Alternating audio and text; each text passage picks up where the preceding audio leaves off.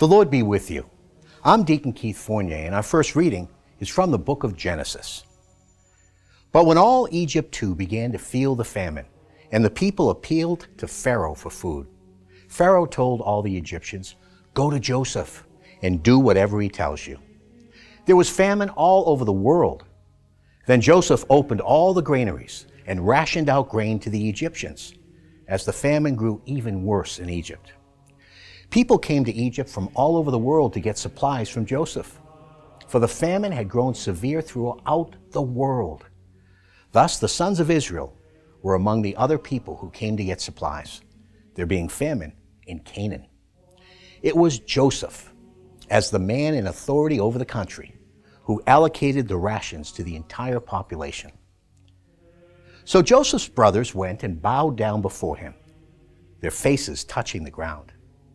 As soon as Joseph saw his brothers, he recognized them, but he did not make himself known to them.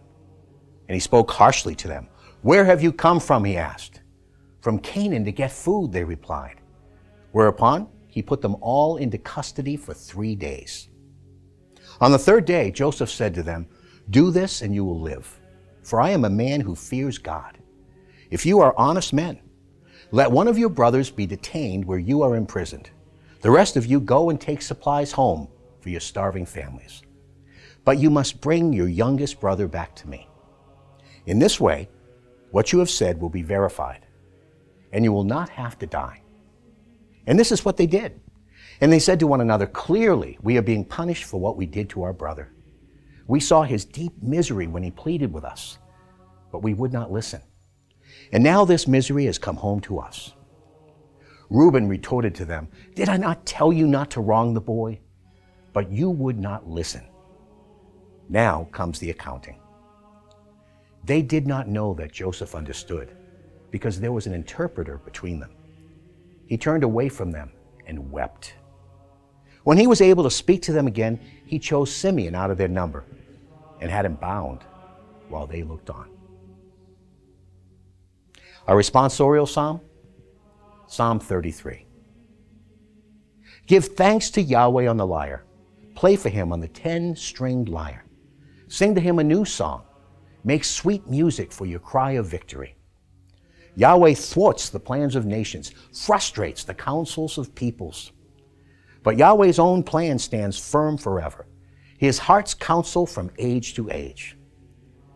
But see how Yahweh watches over those who fear him, those who rely on his faithful love, to rescue them from death and keep them alive in famine.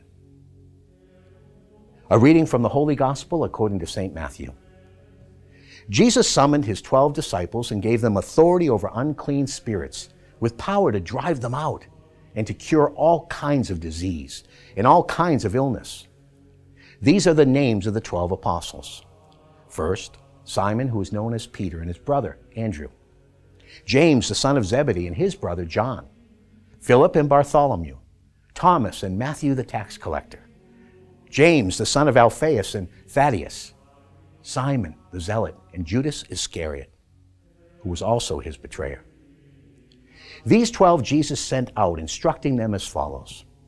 Do not make your way to Gentile territory, and do not enter any Samaritan town.